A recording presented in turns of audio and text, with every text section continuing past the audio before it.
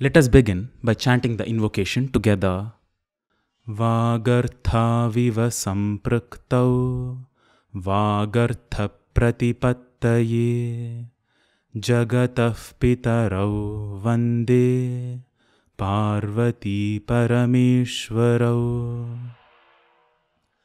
Mathematics, sciences, history or art, whichever be the field of study, the beauty of this civilization has been to weave even the most burdensome of knowledge into beautiful stories in the form of poetry and song. There are many such stories which convey the origin of the Sanskrit alphabet. We will look at 3 such stories today.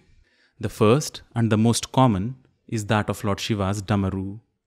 Maharshi Panini, one of the ancient sages who compiled Sanskrit grammar, narrates that once upon a time the Sapta Rishis, the first disciples of Lord Shiva, visited him at his abode, Mount Kailasa.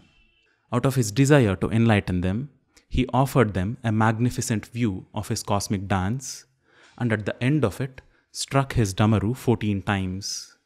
This series of 14 sounds, called as Maheshwara Sutras, form the very basis of Sanskrit alphabet according to Panini's arrangement of grammar.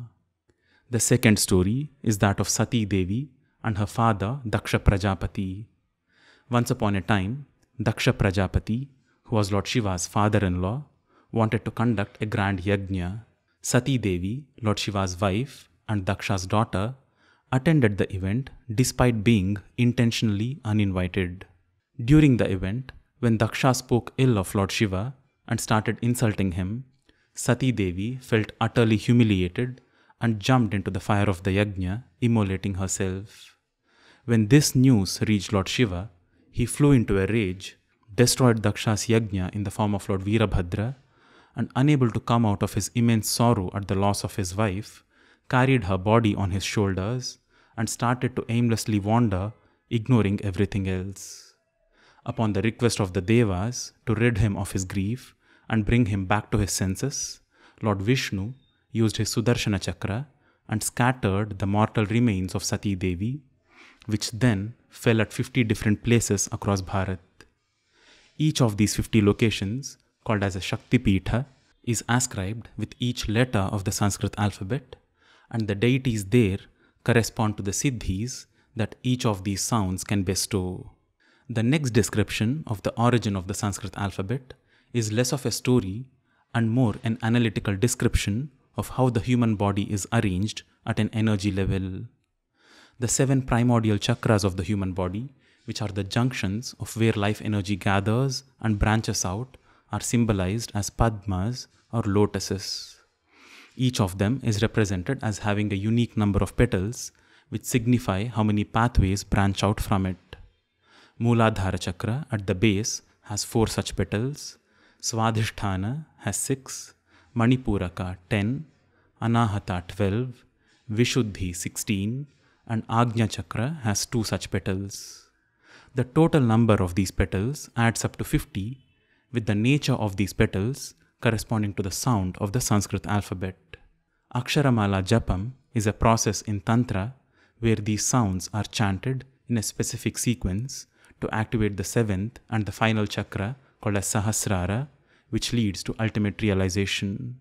All of these stories have hidden within them a profound possibility.